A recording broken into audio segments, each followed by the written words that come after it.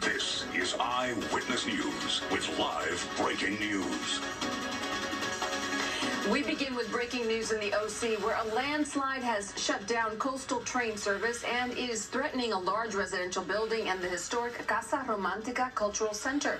Hello, I'm Jovana, Lara. This is a special edition of Eyewitness News at 10:30. I'm Marc Brown. We are live right now on ABC7, ABC7.com, and streaming on the ABC7 Los Angeles app and Hulu Live. We begin with that breaking story in Orange County, where a landslide has shut down coastal train service and is threatening San Clemente's historic Casa Romantica Cultural Center. The landmark building is just above the slide, and parts of its patio and walkways have already collapsed. The landslide also creeping onto the coastal train tracks there, shutting down Amtrak rail service as well as commuter lines from the Inland Empire to the OC and from Orange County to Oceanside. A nearby residential building also red tagged as geologists try to determine how much more sliding might happen. Casa Romantica is an extremely popular location for special events and weddings and is fully booked for more than a year.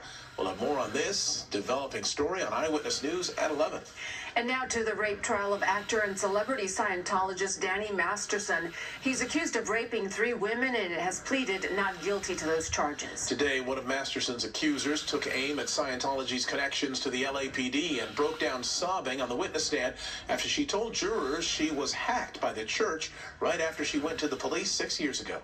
Shaking and sobbing.